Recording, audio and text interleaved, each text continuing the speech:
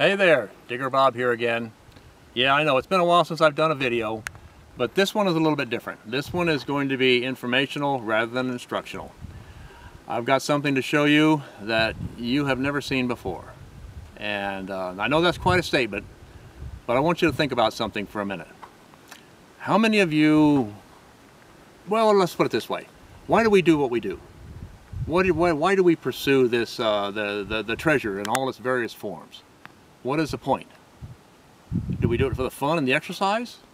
Or do we do it for, a little bit of history, for that unusual find? No, we do it for the dream. And the dream is a dream of striking it rich. I'm about to show you something that will make you a believer that it is still possible. Okay? This was found right here in Northern California in July of this year, 2014. Did not come from Australia, didn't come from Alaska or some other strange foreign land. It was found right here in Butte County in the Motherlode. This is an extreme example of a life changer, a retirement piece. That's like hitting the lottery. It's a once in a lifetime, once in several lifetime things that's going to happen. So, without further ado, are you ready? I want to show you what this is.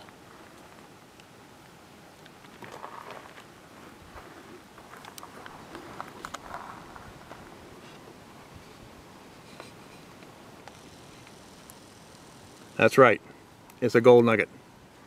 And it's not just any gold nugget. That is a solid placer nugget, not a specimen, no quartz. 6 1/4 troy pounds, 75 troy ounces. And it was found right here in Butte County. And as you can see, it's well water worn. But it was not found near any present water course. At one time, millions of years ago, it was eroded out of a vein and deposited in one of the ancient rivers of the time, which we now call the tertiary channels. It was found near some old workings, but not on the workings themselves. We suspect it was deposited in a small feeder creek or a stream that fed the main channel. There were some shallow workings nearby, some ground sluicing and possibly some dry washing, but nothing of any significance. And it was found with a metal detector at a depth of only 12 inches. So I can hear your first question now. Ooh, what detector was that found it? Well, as much as it pains me, we have decided not to reveal the make or the model of the detector. For one thing, all that would do is just start a pissing contest between manufacturers and users and trying to take credit for it, and owners going, neener, neener, mine's better than yours. But the fact is that any halfway decent detector could have found this, even a cheap coin machine, due to its size and depth. So the real difference and the credit here is not the detector, but the user. You want to see what a huge nugget sounds like? Let's show you.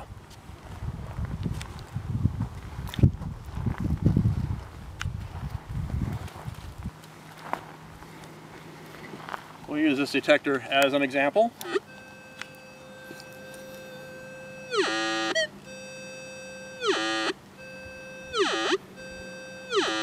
That's what it sounded like. A great big old piece of trash, a tin can, a horseshoe, a big piece of pipe, some big piece of junk. Now, how many of you would actually have dug a signal like that? Not very many. I know I probably wouldn't have. But the finder is an experienced prospector.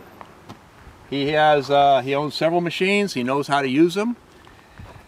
He knows what to look for out there in the field. He knows the ground. He knows the conditions. He knows his geology. And he had found already several smaller nuggets in the same area. So he decided, I'm going to dig this big piece of trash and get it out of the way. Well, can you imagine what he said when this started to reveal itself coming out of the ground? Yeah, well, I can't repeat what he said, but you can imagine. So anyway, so what's it worth? Well, it has been consigned to Kagan's Auction House. They're going to be having a big show in October in San Francisco of this year, 2014. So that's just next month. The focus of the show is going to be on the gold rush. They're going to have several artifacts and things related to the gold rush, including the Saddle Ridge Hoard.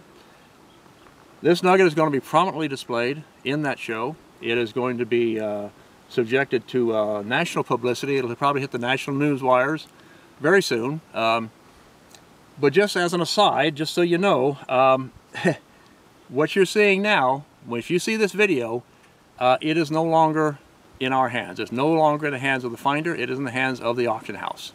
So if you have larceny in your heart, forget it. It's gone. Okay?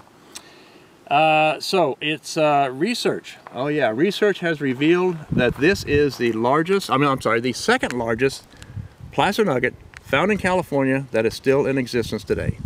It is surpassed only by the Mojave nugget, also found with a detector, at 100 ounces. So, what's it worth?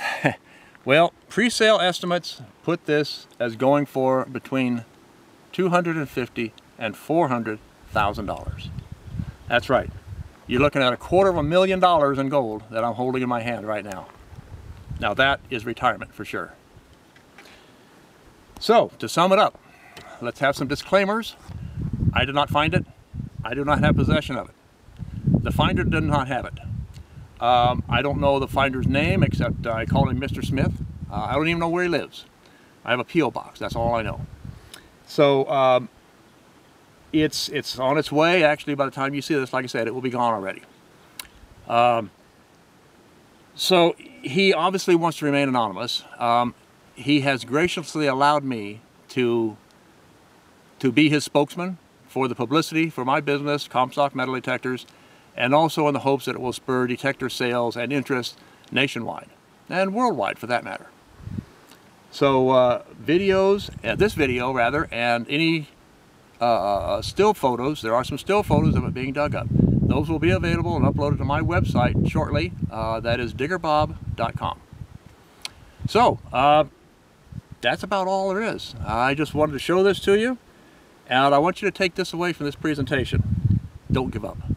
They're still out there, okay? Buried treasure in all its forms is still there and is still being found today. Follow the 3 Ps: persistence, patience, perseverance. Keep at it. Keep the dream alive.